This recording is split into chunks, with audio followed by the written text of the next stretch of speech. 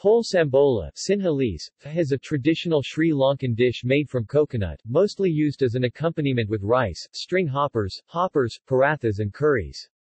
It is a coconut relish, consisting of freshly grated coconut, red onions, dried whole chilies or chili powder, lime juice, salt and Maldive fish. Ingredients: coconut, red onion, ground dry red chilies, salt, lime or lemon, pepper, Maldive fish optional, garlic optional, tomato optional. Preparation.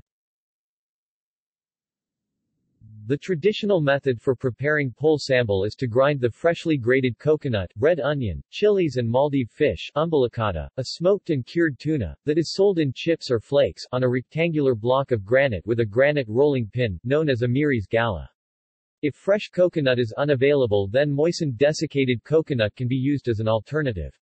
Apply the juice of a freshly squeezed lime or lemon through the mixture, add salt if needed and serve as a side dish. A variation can be made by sautéing the pol sambal in mustard seeds, curry leaves and sliced onion, which is called badapu pol sambal, sautéed pol sambal.